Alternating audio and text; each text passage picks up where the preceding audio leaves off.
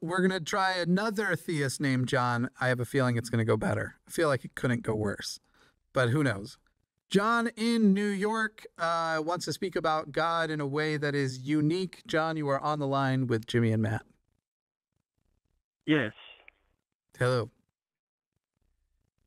Can you there? Can I start off with this here? Excuse me. Can I start off with this here? This is just something that I call them Babylonian witch doctors. Okay, I don't care title used, priest, parson, whatever. But my phone apparently is running out of battery power. I've been holding on for a while. Okay, can you go? So anyway, can you go sit somewhere and plug in? Excuse me? Can you go sit somewhere and plug it in? If I hung it up, the charge is on a regular phone. It's not on. Oh, I see. I mean, I do have these on here, but there seems Let's to just be get a to the lag. Babylonian witch doctor. Let's just get to the point. Wait, what are you talking about? Babylonian witch doctors? What? Well, that's what I call them, Babylonian witch doctors. You know, I'll give you an example. I was, as an infant. John, turn off the show in the background. Are you kidding me? Excuse me? You have the show on in the background. Turn it off. Yes, I do. Turn it off. What are you doing, man? Well, I don't know. This is the first time I've ever done this anyway. All right. Let me explain to you there. Well, my parents took me as an infant, so I called the witch doctor. He threw some water on me, mumbled-jumbled a few words, and voila,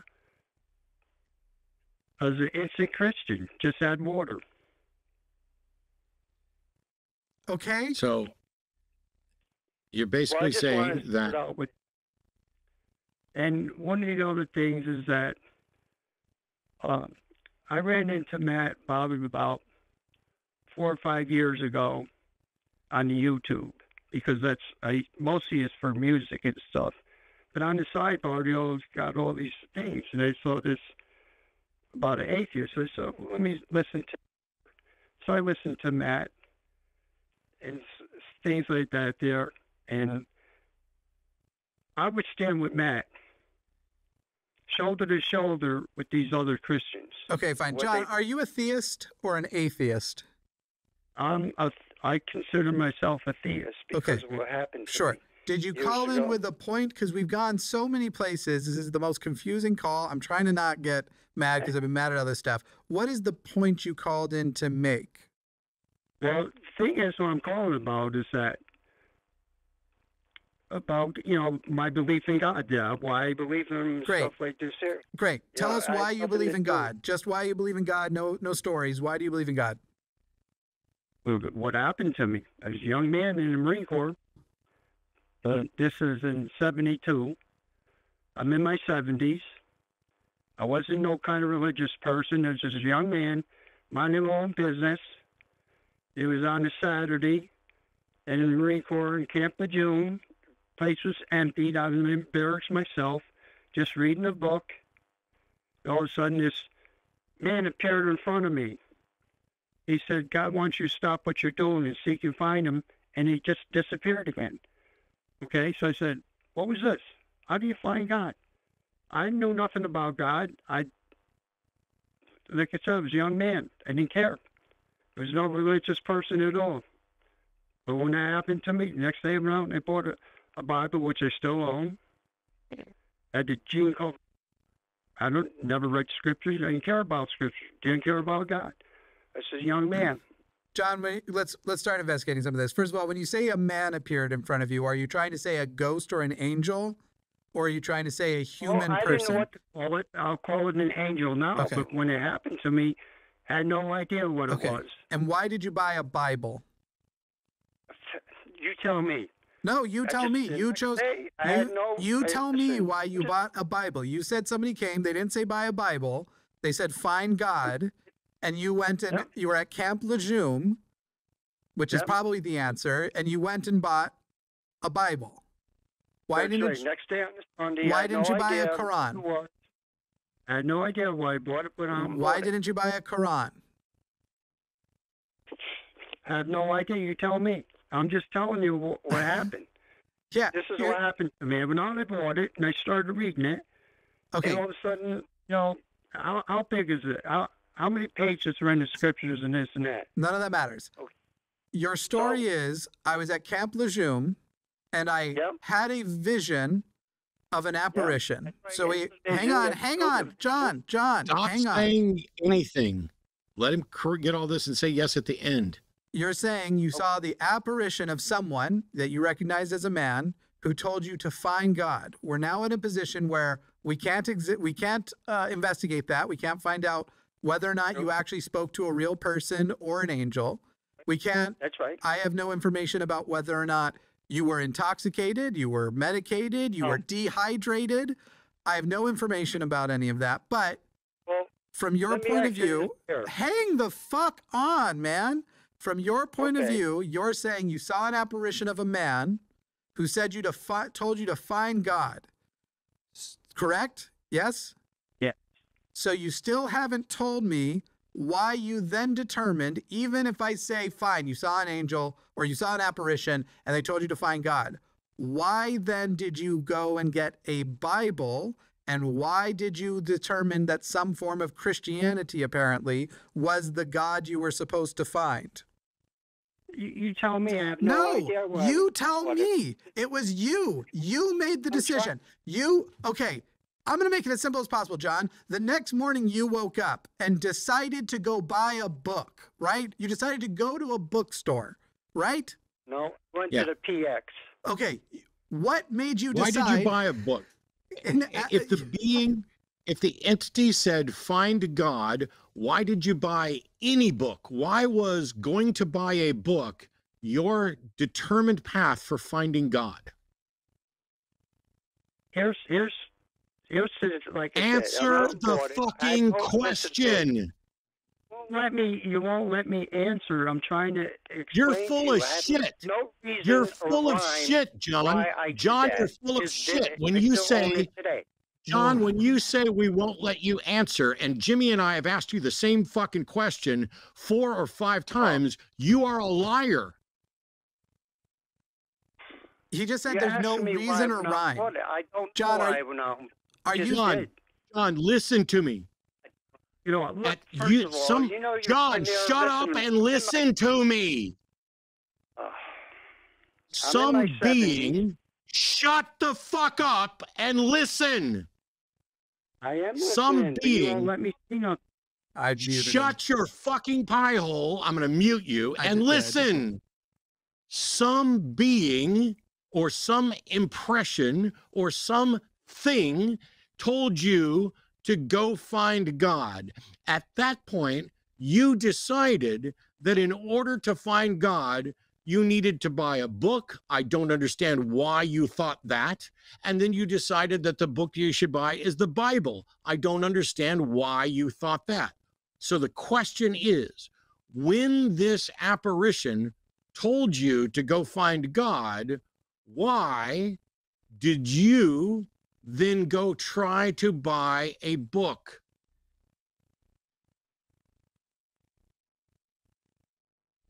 The reason why I did that, because, like I said, the scriptures are supposed to be the word of God. And I went out and I bought it, and I started reading it, and I come across Jeremiah 29, even when I look at it, when I started reading that, and it says that when you seek and find God with all your heart, you'll be found by him.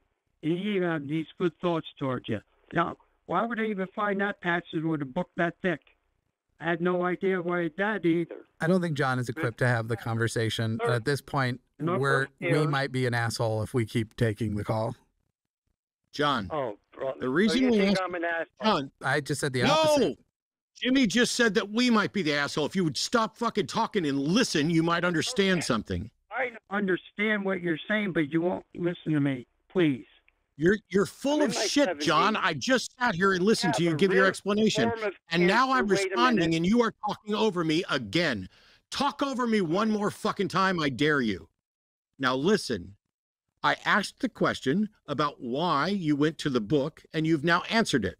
Because you were taught somewhere before you had this vision that the Bible counts as scriptures, and scriptures are supposed to be the word of God, which means you, despite being a non-believer who looked at Christianity as witch doctors sprinkling water at you, had already been infected with the idea that the Bible is the word of God. This is called a bias. You're full of shit, John, and you just interrupted me. Goodbye. Fuck off. Yeah, he's not equipped. He's not equipped to handle. You are not ready. The undeniable fact, despite the fact that you're trying to deny it, is that you grew up in a culture surrounded by other people who not only had them sprinkle water on you, but talked about the Bible as the word of God. This creates a bias in your head, even when you're not a believer. You were surrounded by Christians, which is why your default action when you had a vision was to go to Christian scriptures. That's why you didn't buy a Quran, because you weren't raised in a culture where the Quran was the word of God. That's why you didn't buy a Bhagavad Gita. That's why you didn't buy the scriptures of any other religion. You bought the scriptures of this one. The reason you can find a passage, in this case in Jeremiah, that speaks to you is because you can open the Bible virtually anywhere and find something that you can make seem important. Yep. That's the way this works. You didn't have an actual vision and then find the truth, because if you had an actual vision and find the truth, instead of this angel or whatever you want to call it saying, go find God, this angel would have provided you with clear communication, information saying, go and buy a new international version of the Bible and study it. And in particular, start with this passage in Jeremiah. That's the sort of message that comes from a God that actually wants you. Do you think that God is some kind of fucking prankster where he's going to sit, let me send forward? I have a very important message for you, Jimmy. I have a very important message for you. Your entire future depends on it. It's important. I need to find a way to give this important message to Jimmy. And the important message is, Jimmy, you need to give me $25,000 right now. But instead of conveying that message, I'm going to send it something else. I'm going to send a voicemail to Jimmy that's going to be automatically deleted. And the voicemail is going to say, look for money. Yeah. I was going to say something so like, give the money up. Look for money. The very notion that there is a God that works that way is beyond stupid. Yeah. The very notion that the all-knowing, all-powerful, all-wise creator and governor and sustainer of the universe has an important message for you is already dubious at best. But that when he conveys it, instead of conveying it in a clear way where you could understand it, he sends down an unknown messenger who says, find God. That's stupid. When we ask questions to try to get to what you believe and why, it's because we've both done this for ages. And we know what questions to ask. And when you interrupt those questions, avoid those questions, and then keep saying, you won't let me finish, you won't let me finish, you won't let me finish, you won't let me finish. You're right. I'm not going to let you finish your distraction. I want you to finish answering the question, because our question is a path to clarity, either for us to understand what you're saying better, or for you to understand how stupid it is. Now, I've said stupid about 18 times. I did that on purpose. Do I think John is stupid? No. Do I think what John believes is stupid? Yes. Do I think the pathway that John got to something is stupid? Yes. We are all stupid in some way about something at some time. If you are engaged in an irrational exercise and you haven't even bothered to think about the consequences of it, oh, let me tell you, I had this amazing experience. God sent down a messenger. How do you know that? Well, hang on, let me finish. God sent, I had an experience and they told me to find God. Okay, what was this experience? Well, it was this. It was a vision of this. Okay, why would God do that? Why doesn't God just talk to you? Why doesn't God just talk to me? Why doesn't God just talk to all of us? If he is all powerful, all wise, all knowing, it would be trivially easy for God to show up right now on this show, not even as a caller. God could just superimpose his voice in a way that Jimmy couldn't stop him. God could make sure that even if Jimmy pulled the internet connection, the wired connection directly out of his machine, that it would keep broadcasting. He could take over this. Hell, Anonymous could do what I'm describing, to basically take over the broadcast and make it look like they were God taking over the broadcast. But God could absolutely do that and then provide a convincing and compelling statement to everyone watching, the thousands that are watching here today live, and the hundreds of thousands that will watch this over, however many months. Yeah. Why doesn't God ever do that? Why is it that God gives a vague message to people who are demonstrably ill-equipped at reasoning? Yes. Not stupid, just not trained in critical thinking, in skepticism. Why is it? It's kind of like saying, why do the UFOs keep showing up out in the middle of nowhere and bringing up a cow and some drunk hillbilly? Yeah. Instead of picking up Neil deGrasse Tyson. Why haven't these aliens picked up Neil deGrasse Tyson or anybody in that ballpark? Instead, they're going to have an encounter at a trailer park during a 4th of July festival, and there's going to be a dead cow somewhere. And God, instead of actually engaging with human beings who he's supposed to love, instead helps somebody find their car keys, doesn't help somebody with their cancer, helps someone find a restaurant that they and their spouse can both agree on, doesn't help a starving child, helps someone understand what job they think that God wants them to do, does not provide a job or information about a job to someone who is desperately praying and trying to feed their family. When you look at the big picture, every single one of you who believes in a God is a monumentally arrogant piece of shit, ignoring all of the other things in reality. And you know what? So am I. The fact that I'm spending time doing this, the fact that I played a video game this morning instead of helping somebody out, that means I was being a piece of shit for a little while. But it may be necessary to do things like that to make sure you're in the position to help people when you can. And the biggest difference that I can say between me and every one of your versions of God is that I've actually done one good thing in my life. Yep. Show me that God's ever done one good thing, and I won't think that I'm better than your imaginary friend. But until your imaginary friend learns to communicate effectively, all he's doing is making you look foolish. I also like to discourage people in chat from infantilizing people for being old. In fact, the reason why I said I don't think he is equipped doesn't have to do with his age. It could be that, but I don't have the criteria by which to diagnose. I suspect, based on the sort of reasoning he was using, had we talked to him 20 years ago, he would have been using very, very similar reasoning, if not the exact same. So, yeah, they're just people complaining about, come on, go easy. He's in his 70s.